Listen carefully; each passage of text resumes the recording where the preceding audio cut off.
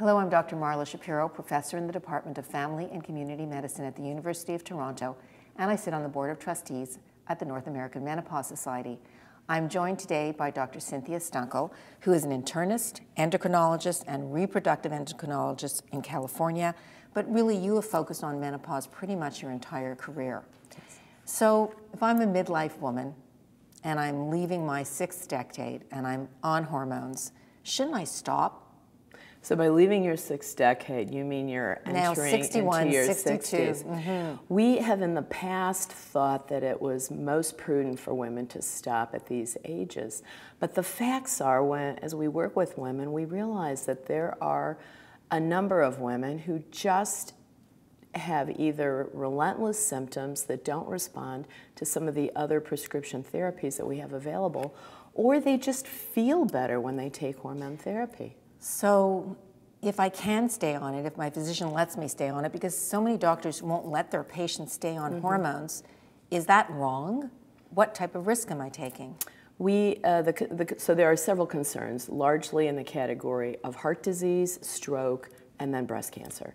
So we just know that as women age, if they start hormone therapy in their 60s and 70s, we know their risk of stroke and heart attack is increased.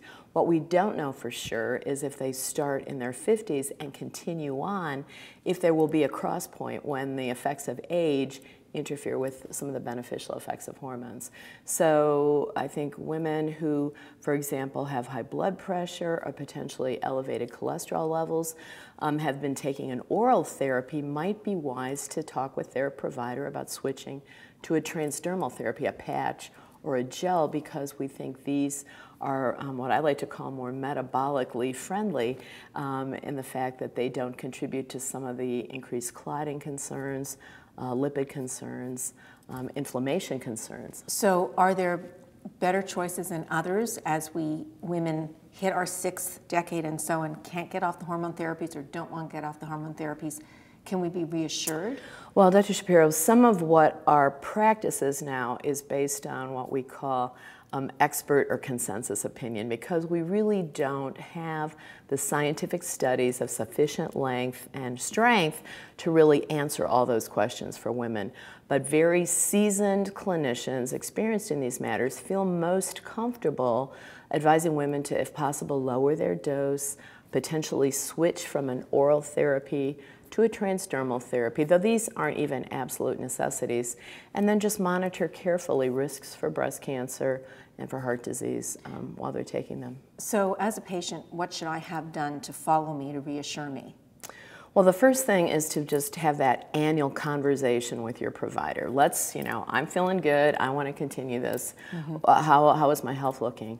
Certainly, we recommend that women have an annual mammogram because we know that breast cancer risk increases with age, and so keeping an eye on breast health, just the usual heart and vascular evaluation, what's happening with blood pressure, what's happening with cholesterol, what's happening with blood sugar, is there any risk of diabetes?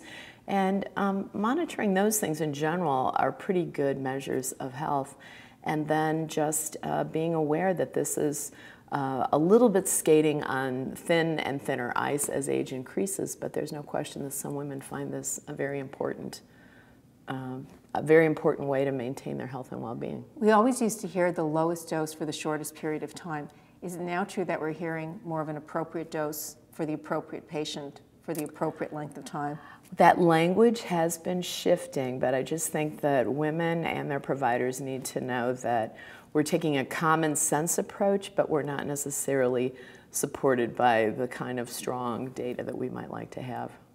And in the end, for those women over the age of 65 who are doing well and continue to be monitored, can they breathe a sigh of relief that this is okay? Well, I think what they certainly could do is, if their clinician isn't aware, they could tell them that groups like the North American Menopause Society, the Endocrine Society, and the American College of OB/GYN all agree that in individual cases that this has been decreed that it's okay to continue.